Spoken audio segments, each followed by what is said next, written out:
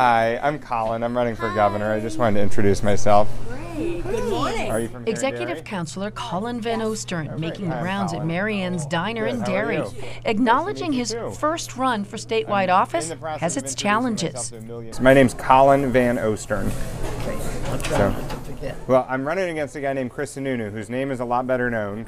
It's nice to meet you. You're running for governor. I am. Hi, I'm Against Colin. Against Mr. Sununu. You got it. His name is a lot better known than mine is. So. The I figure I 37-year-old gotta get out and Democrat introduce connecting with myself to a lot of voters, people. talking about jobs in the Granite State and sharing his background. Well, I'm running because I want to make sure for my kids and all our kids that we keep this a great place to live and raise a family and grow a business. And I used to work down the road here at Stonyfield Yogurt, which is a great local employer, and then at Southern New Hampshire University, which also has been growing a lot and hiring a lot of people. And I want to make sure we create good jobs, keep taxes low.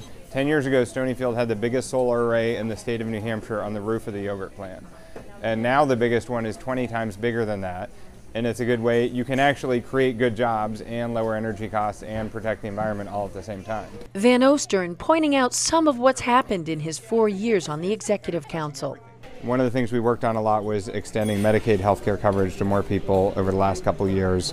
There are now 50,000 people who have access to coverage, including like drug addiction treatment services that we should have been doing a few years ago and hadn't. Van Ostern claiming he'll be a governor for all the people, fielding lots of comments about the presidential race. But in 2016, I feel pretty comfortable with my party. Let's put it that way. Well, thank you for your vote and thank you for your support. I appreciate it. In Derry, Jennifer Crompton, WMUR News 9.